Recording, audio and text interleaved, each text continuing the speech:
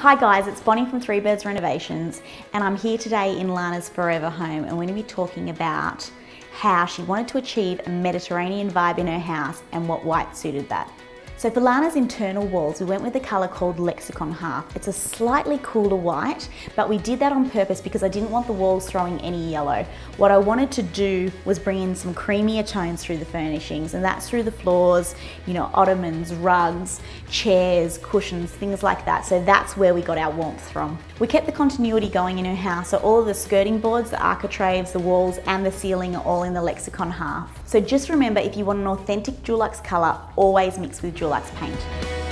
So for the exterior of Lana's house, we didn't go with Lexicon Half as we did inside.